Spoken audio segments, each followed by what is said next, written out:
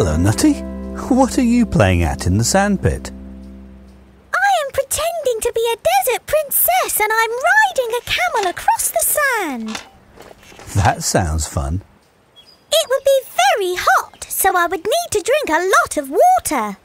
Well, it would depend on what kind of desert you were in, Nutty. What do you mean? Well, deserts can be hot and cold. For somewhere to be called a desert, it simply means that there is hardly any rain. I want to go to a desert that has lots of sand and sun, because that's where camels live, and I really like camels. Oh, how wonderful to go to a desert and ride a camel across the sand dunes. The stars are shining. The moon is floating in the sky. The desert is quiet. Wait a minute. What's that noise? It sounds like someone is sawing some wood. Let's wait until the morning and see who it is.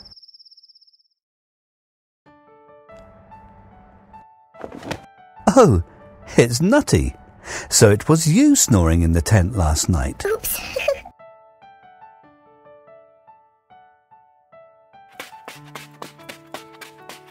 Oh, I could make the biggest sandcastle in the world with all this sand. You're right, Nutty. It is very sandy as well as being dry and hot in this desert.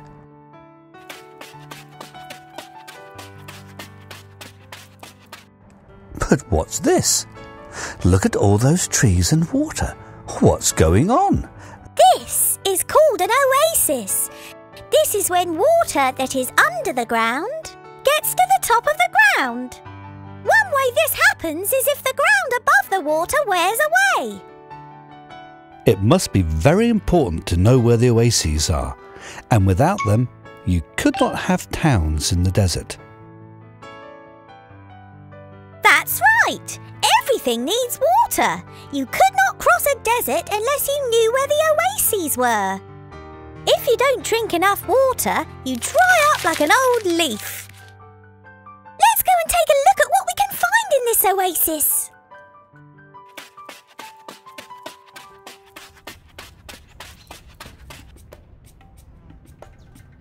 Wow! These animals have big horns. What are they called? They are called the Arabian oryx. They must be good at chasing other animals with horns like that. No, they don't chase other animals. They only eat plants, and they can live for several weeks without drinking water, because the plants have water in them. I thought only camels could do that.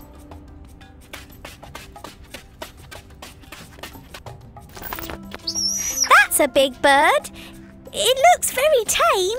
This bird is called a Lana falcon. It has amazing eyes. They can see a lot further than you and I. It looks like it can fly very fast, so you'd need good eyes. They should wear sunglasses with all this sunshine. Look at these two trees close together. This is a peach tree, but I don't know what the other one is. Yes, you are right. That's a peach tree. Look at that lovely fruit. They plant it next to this date palm, so it gets shade from the sun. The date palm grows a fruit called a date. This is a very important food in this part of the world. What a beautiful horse! Is this called an Arabian horse? It looks quite small. Yes, it's an Arabian horse, and though it is small, it has very strong bones and can carry a heavy rider. Oh, can I ride the horse? Please, please, please! I thought you wanted to ride a camel across the desert, Nutty.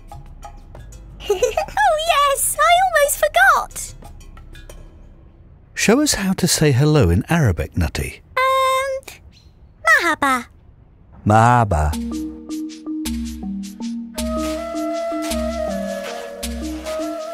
Finally, I'm travelling across the desert on a camel. It's very bumpy, but I can see a long way as camels are so tall. Look at me! I'm a princess riding across the desert. Ta-da!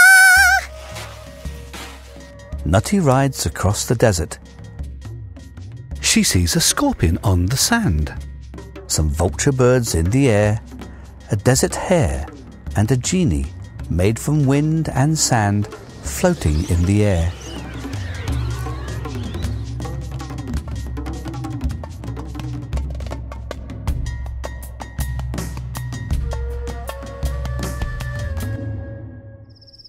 At night, the desert is very cold, and so they light a campfire. Underneath the floating moon and the shining stars, they listen to the sound of someone playing a neigh, filling the sky with music. Good night, Nutty. Have a great day tomorrow. Night, night. It's so beautiful out in the desert.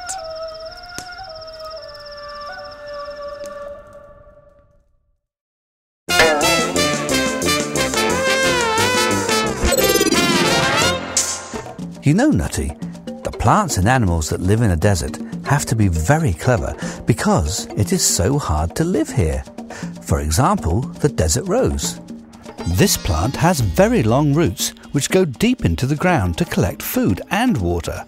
The stems are like bottles, which is where the water is kept. My granny's got some of those flowers. I didn't know they could come from Arabia. And look at this strange animal. This is the three-toed jerboa. It is just like a little kangaroo and hops around on the sand. It can survive for years without drinking water, instead getting water out of all the food it eats. It's amazing how different animals can be. There is one other very special animal we should talk about, Nutty. It is, of course, the camel. Oh, yes! There are two kinds of camels, dromedary, which has one hump, and the Bactrian, which has two humps. The lumps on the back are full of fat, not water, which the camels use as food when there is nothing to eat.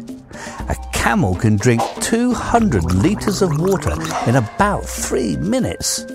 This water is stored all over the camel's body, and it means they can spend a long time without drinking. I don't think I'd be very good at being a camel. Nutty, we like you just the way you are.